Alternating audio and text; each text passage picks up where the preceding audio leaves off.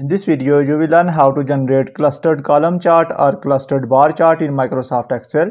Currently, you can see here I have generated this clustered column chart using this set of data. It is the data about the effect of storage on turbidity. First column shows the storage days, while the remaining column shows the effect of different temperatures on the turbidity value of nano emulsions. Additionally, if I click on any bar series, then you can see here the green color bar shows the effect of 4 degrees centigrade on turbidity. Similarly, if I click on red one, then it indicates the effect of 15 degrees centigrade temperature on the turbidity value.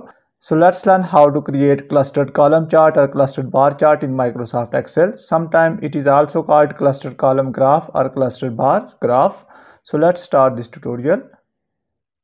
If this video is helpful for you, then please like this video and subscribe our channel for more informative videos. In a separate sheet, I have already entered the data to save time. To generate clustered column chart, firstly select this data. Now you can see here I have selected this data. Go to Insert tab, and under Insert tab you will find the option of Charts, and from Charts on the upper corner you will find the option of Insert Column or Bar Chart. Select this one, and from here I will select Clustered Column Chart. Select this one. Now you can see here Microsoft Excel has generated a graph, but it is not according to our expectation because it did not plot the data accurately. To fix this problem, simply I will remove this one. Firstly, to solve this problem, I will intentionally left this cell blank. I will remove storage days. Now you can see here I have left this cell blank. After that, again repeat this procedure and you will observe that our problem will be removed. Select this data. Remember that you should left this cell blank. Go to Insert. Again go to Clustered Column or Bar Chart option here. Now you can see here Excel has accurately plotted this data. I will place it here. Now you will learn how to conditionally format this graph according to your requirement. Firstly, go to Chart Element option, which is the plus sign, and from here I want to insert axis titles, so I will select this one. After that, I don't want grid lines, so I will deselect this one. Similarly, you can select any option from this list according to your desire. Now click on chart title,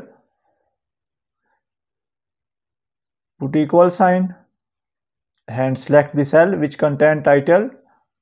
You can also manually write anything in formula bar and press enter instead of this. Press enter. Now you can see here it is the title. Go to Home tab, and from here you can bold it, you can change its color and font style. After that, I will change the axis titles. Select this one. Write anything in formula bar. For example, it shows the turbidity.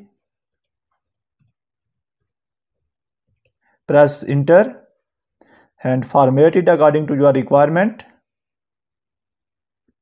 12 bold.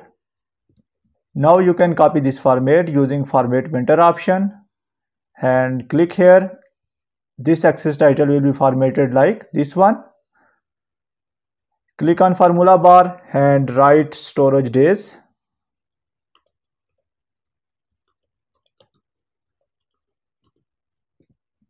Press enter. Now click on this graph, and here you will find the option of chart design. Click here. From here you will find different options. First one is the chart styles. You can select any style using these options.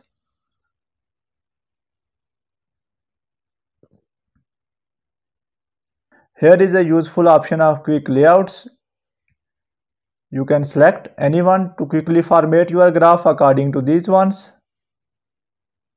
And if you want to change the colors, you can use these color schemes. These are inbuilt color schemes, and you can also change the color according to your requirement by conditional formatting. You will learn later part of this video. Now you will learn how to format x-axis and y-axis. Select this one, right click, Here you will find the option of format axis. In format axis you will find minimum value and maximum value. You can adjust minimum and maximum value using this option. For example, currently the minimum value is 0 and I want to change it to 0.1. So I will write 0.1 in minimum value. Click anywhere. Now you can see here the minimum value is changed now. Select it again and here you will find the option of fill and line. Click here. From here go to line option and select solid line. Scroll down. From here you can choose the color of line. I will select black. Now you can adjust the width using this option. I will select 1.5 pt. Again go to axis option and if I scroll down here you will find the option of tick marks. I want to insert tick marks on outside. Again outside. Major and minor types tick marks. After doing that, click on x-axis and repeat the similar procedure. Go to fill a line option, select solid line, choose black color and select width 1.5 pt.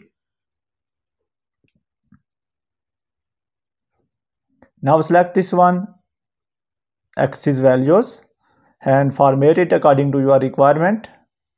Copy this format using format mentor option. Click here. It will be formatted like this one.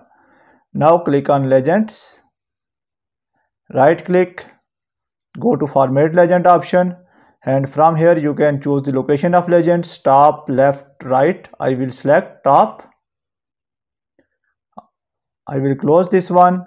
Additionally, you can also change the font size of this legend using these options. Now you will learn how to format these bars. Click on any bar. Now you can see here one data series is selected. Place your cursor on that particular bar which you have selected. Right click, go to format data series option and from here go to fill and line option. Select solid fill. You can choose any color. For example, I will choose purple. Now you can see here its color is changed to purple. Now I will select green. Its color will be changed to green. If I scroll down, you will find the option of solid line. Select this one and from here you can choose the color of border. I will select black and you can adjust the width of this line 1.5 pt. Similarly, select other data series and repeat similar procedure.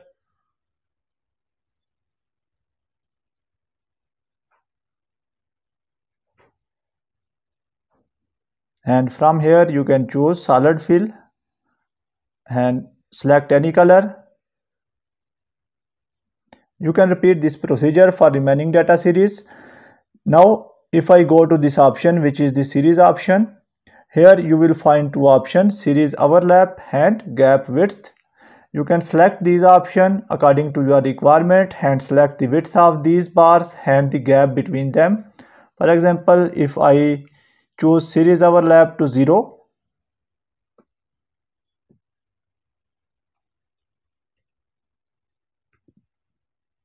click here. Now you can see here the gap between these bars is 0. Select again. And from here gap width you can adjust the width of these bars. For example, if I move it here, now you can see here these are wider and if I move in opposite direction then their width will be decreased. So by using this option you can easily adjust the width of this bar. That's the end of this video. Thanks for watching this video.